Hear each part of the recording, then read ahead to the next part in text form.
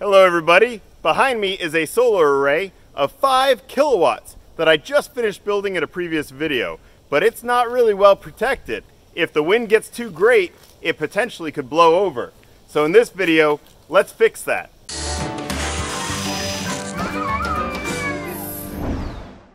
This solar array is over 5 kilowatts. I'm really proud of it. It's my largest array that I've built to date. Now I have over 1,000 pounds worth of ballast in here so far, and last week we had a storm come through with 34-mile-per-hour gusts, and I was out here watching it in the rain because I just get a kick out of this stuff, but it didn't move and it didn't fall over. But that doesn't mean I want to find out when it's going to fall over. So we're going to protect it. We're going to anchor it to the ground in this video. Now this array so far, I've got about $2,000 invested in it. I bought used solar panels and I bought the steel left over from a large array that was built commercially. So I bought the steel at scrap steel pricing. In this video, I'm adding $50 worth of supplies to anchor it. Let's get going. So we have 1/4 inch by 100 foot galvanized wire rope. We have some clamps. These are called thimbles.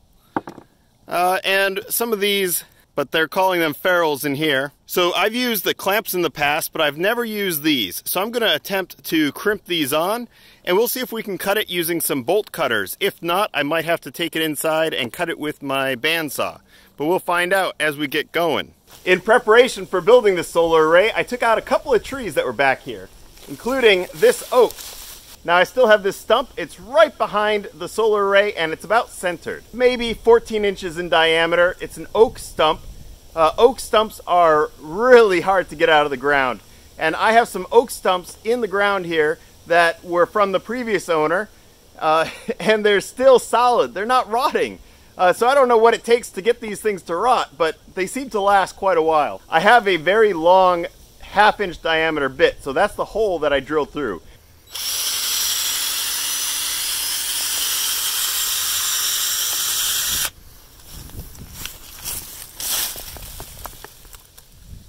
Now hopefully that's enough to get 2 1/4 inch wire ropes through. If it's not enough, we'll have to do some more.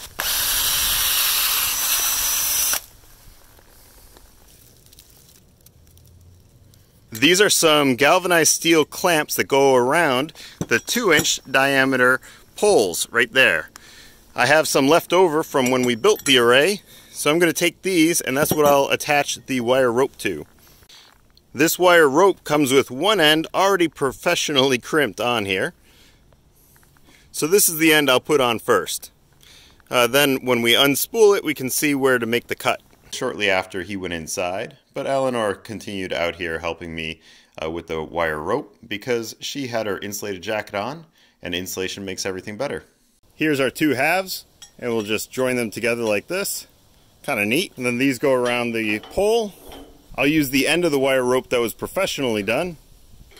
We'll just put it in there like that. The nut that I'm using is a serrated flange head nut. All this hardware is galvanized.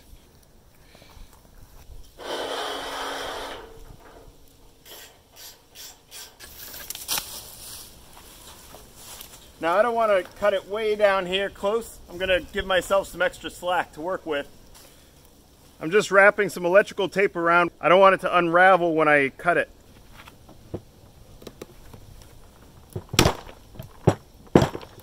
Oh yeah, that worked really well. This is the end of the wire rope that goes up to the pole. Now before I put this through the stump, I want to add a few things.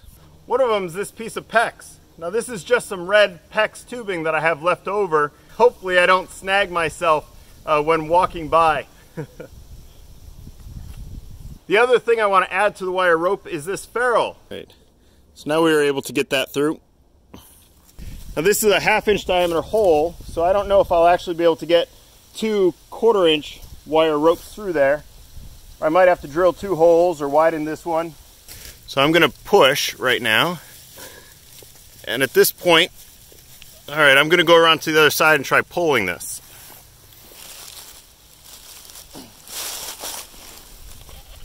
Nope. Darn. Pulled it right off. Well, that's not a problem. I'll just drill a second hole.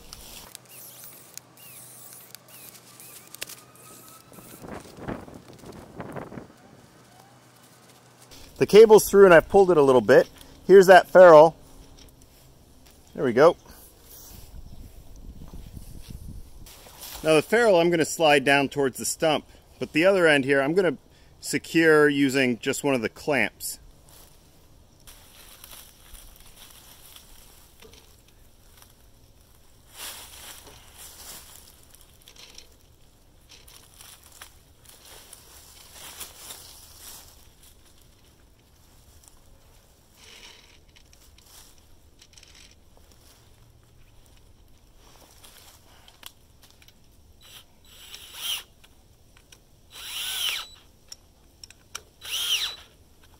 So now with the clamp on, things aren't going to shift around. I'm going to add some tape to this end. Okay, so we got that taped up. Now I can actually slide this red pipe down here. We're going to switch gears and work on the other corner of the array. Remember, this ferrule is still loose right now. I need to make a crimped end that's going to go on the other clamp for the other corner of the array. There we go. So we got it through with our really long loop here. So as we tighten this down, once we get it small enough, we'll put this in. The thimble, they call it. So next we need to crimp this end. I don't have a specialized crimper for this, so I'm going to use my hydraulic crimper for electrical. Now it's always wrong to use a tool for something other than it was intended, but it's what I've got. So let's give it a shot and try. This is a 35 and it might be a little small. So let's try a next size bigger. What have we got? I got 50s in here. 50. So let's see what a 50 looks like.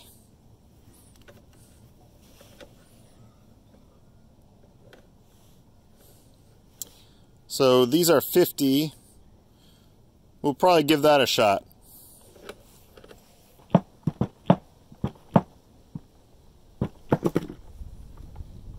Not sure how far down I need to go on this. So there's crimped partially down.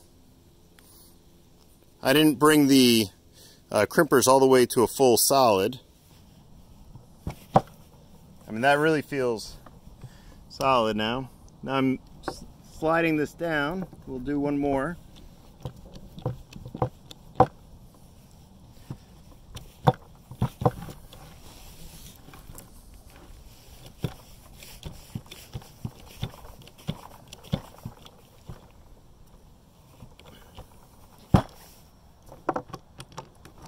Now I know that's wrong because I didn't use the proper tool. But let's go look at it compared to the other one. Now the factory crimp had 3 crimps and I only did 2 crimps, but my crimper is wider than the factory crimper they used.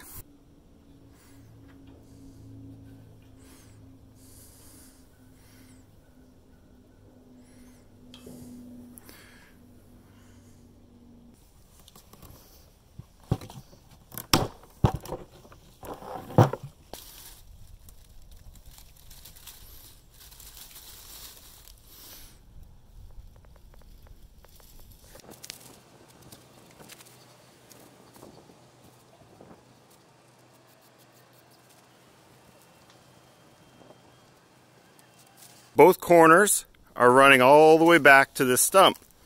They each have their own hole that they're going through. And I've got the cable clamp on each one. Right here and right there. But in both cases, the ferrule is loose. We're going to slide this down just a little bit. And I'm putting tension on everything when I'm doing this. Same on this side.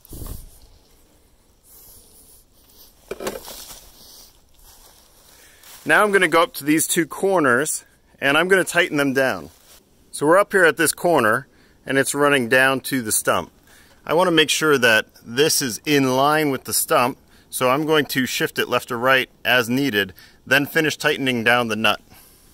So I'm looking to see if this is running in the middle.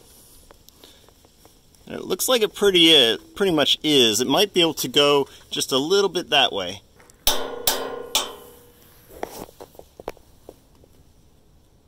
Yeah, that looks a little bit better. I'll tighten that down now.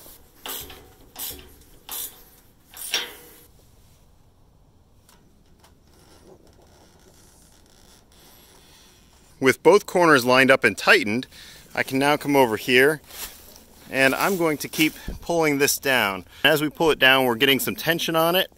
Now we're not looking to put so much tension on that we tip it towards the stump, just to protect it from blowing over in the wind.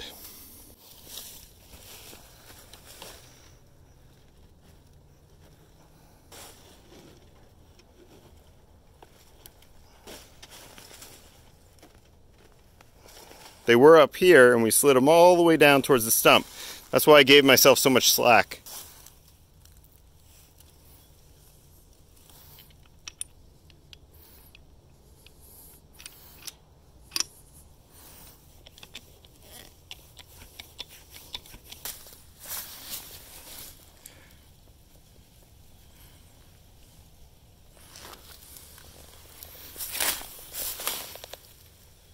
And for what it's worth, let's go ahead and check what the crimp distance here is. I got a new digital caliper that reads millimeters for all you guys in the rest of the world. For comparison, here's the factory crimp. And I think it's actually really tight right here. Yeah, 14.5. And now that's it. The anchoring of the system is done. We have the oak stump in the back and the 1/4-inch wire rope running up to the corners. Now, what's interesting is to see just how strong these are, which I'm about to show you. If you like these videos, please like, subscribe, comment, share, and let me know how you would have done it in the comments below, given that this is a DIY system on a budget using used equipment.